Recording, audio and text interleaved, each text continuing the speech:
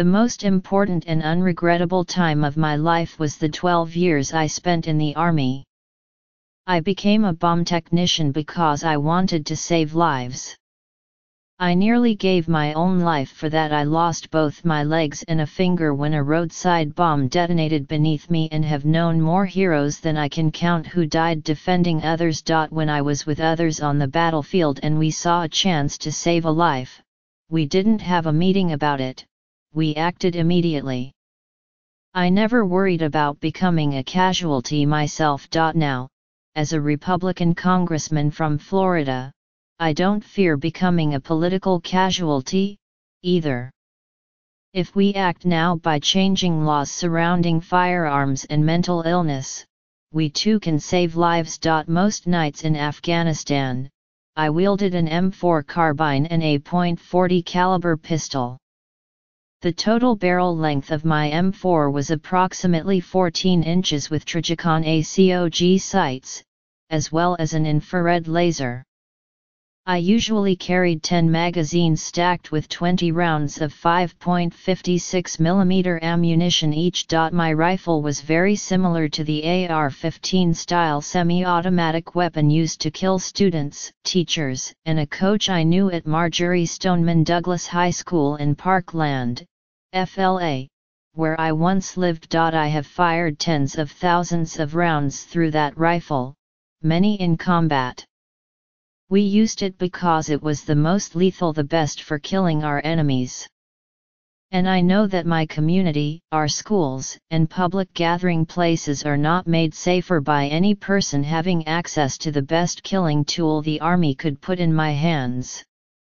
I cannot support the primary weapon I used to defend our people being used to kill children I swore to defend. The truth is, most gun owners are responsible sportsmen and collectors who enjoy shooting recreationally, like me, or want to protect their home in the way they see fit.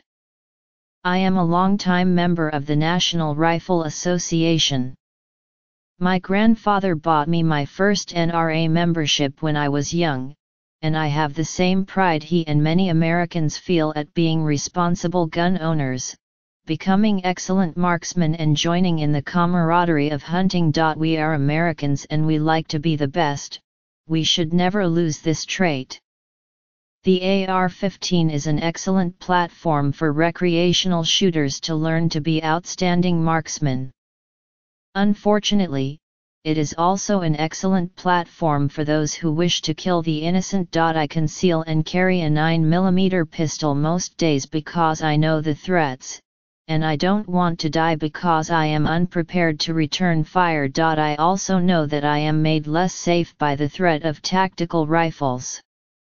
I am confident I can eliminate an active shooter who is attacking with a pistol because the attacker would have to be close to me. But the defense my concealed 9mm affords me is largely gone if the attacker is firing from beyond 40 yards, as he could easily do with the AR-15. No firearm is evil. Guns are tools that fulfill the intent of their users, good or bad. But we've seen that the rifle of choice for many mass shooters is the AR-15. The Second Amendment is unimpeachable. It guarantees the right of citizens to defend themselves. I accept, however, that it does not guarantee that every civilian can bear any and all arms. For example, the purchase of fully automatic firearms is largely banned already, and I cannot purchase an AT-4 rocket, grenades, a Bradley fighting vehicle or an Abrams tank. I know that no single action can prevent a truly determined person from committing mass murder, and I am aware of other ways to commit mass murder, such as bombings and mass vehicular slaughter. Not being able to control everything, however, should not prevent us from doing something. Therefore, I support the following: defining what constitutes an assault or tactical firearm and not allowing them for future purchase, just as we already prohibit the purchase of fully automatic firearms. The exact definition of assault weapon will need to be determined. but we should all be able to agree that the civilian version of the very deadly weapon that the army issued to me should certainly qualify. I would not support any version of a ban that results in confiscating existing legally owned firearms. Ensuring that every firearm purchaser has a background check. We also need to improve the background check system. Banning the sale of accessories and add-ons that circumvent the ban on automatic firearms, and increasing the ages at which individuals can purchase various categories of firearms. Ensuring that those who have been detained for mental illness, or have been ordered by courts to receive treatment for mental illness, cannot purchase firearms.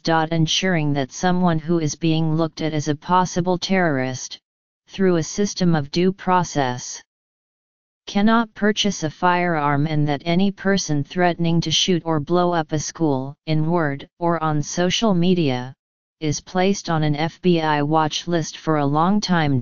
Providing behavior detection training to anyone seeking a federal firearms license. Making substantial resources available to schools, at their discretion, for security measures, including the opportunity to purchase enhanced security screening. Install classroom panic buttons wired directly to law enforcement and hire additional school resource officers. Holding the FBI and state agencies accountable for their failures to identify a threat like Nicholas Cruz, as well as ensuring that schools enforce basic security protocols to prevent access by unauthorized personnel. And finally, conducting further research into the nexus of gun violence, violence in mass media and mental illness. The President, House of Representatives, Senate, every state legislature, sheriffs, police officers, school boards, students, and parents must unite with one mission: that no one will ever be murdered in school again.